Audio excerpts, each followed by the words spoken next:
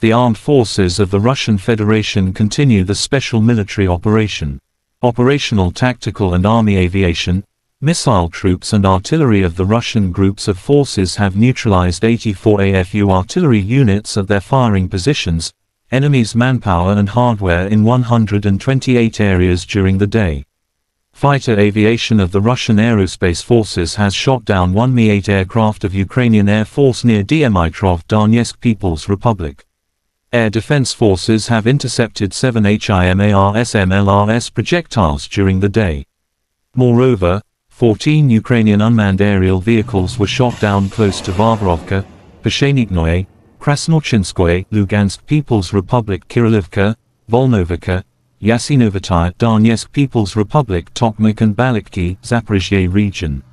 In total, 404 airplanes and 225 helicopters, 3,587 unmanned aerial vehicles, 414 air defense missile systems, 8,415 tanks and other armored combat vehicles, 1,073 combat vehicles equipped with MLRS, 4,440 field artillery cannons and mortars, as well as 9,126 units of special military equipment have been destroyed during the special military operation.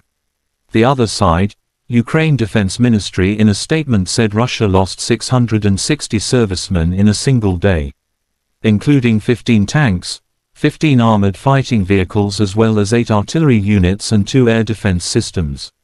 In total, Kremlin lost 170,550 servicemen during the conflict, including 3,595 tanks, 6,947 armored fighting vehicles as well as 305 jet fighters and 291 helicopters.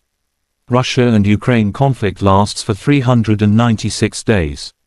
There is still no peace talk agreements between two sides. Ukrainian side also shows footage of 44 separate artillery brigade named after Hetman Danilo Apostol destroys the enemy in the Zaporizhzhia direction. The total losses of the Russian troops in these directions are not countable.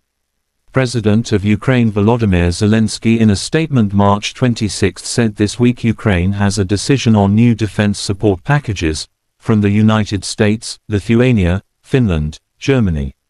The Swedish parliament has already approved the 11th defense support package for Ukraine. There is a security package and strong agreements with Japan. I thank Prime Minister Kishida once again for the productive visit, Zelensky said. Безнадійним. Маємо за цей тиждень рішення про нові пакети оборонної підтримки від Сполучених Штатів, Литви, Фінляндії, Німеччини. Шведський парламент затвердив вже 11-й пакет оборонної підтримки України. Є безпековий пакет, є в цілому сильні домовленості з Японією. Ще раз хочу подякувати прем'єр-міністру Кішині за продуктивний візит. Отримали 1,5 мільярда євро макрофіну від ЄС. Кошти вже на рахунках Національного банку. Уряд Хорватії прийняв програму щодо лікування і реабілітації наших поранених воїнів. Греція приєдналась до групи партнерів, що працюють над створенням спецтрибуналу. Рухаємось і в захисті історичної справедливості для українців. Ісландія визнала голодомор геноциду українського народу. Крок за кроком робимо все можливе і всюди, щоб російський реваншизм програв в кожному із елементів своєї агресії проти України та свободи народів загалом. Росія має програти на полі бою в економіці, міжнародних відносинах, в своїх намаганнях підмінити історичну правду якимись своїми там імперськими міфами.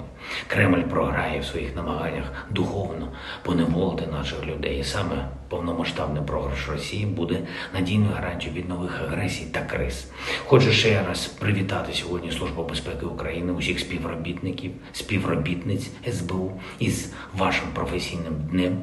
Усіх, хто зараз в бою, на постах, в оперативній, агентурній, слідчій роботі, кожного і кожного в СБУ, хто разом з усіма силами нашої держави наближає українську перемогу і захищає наших людей.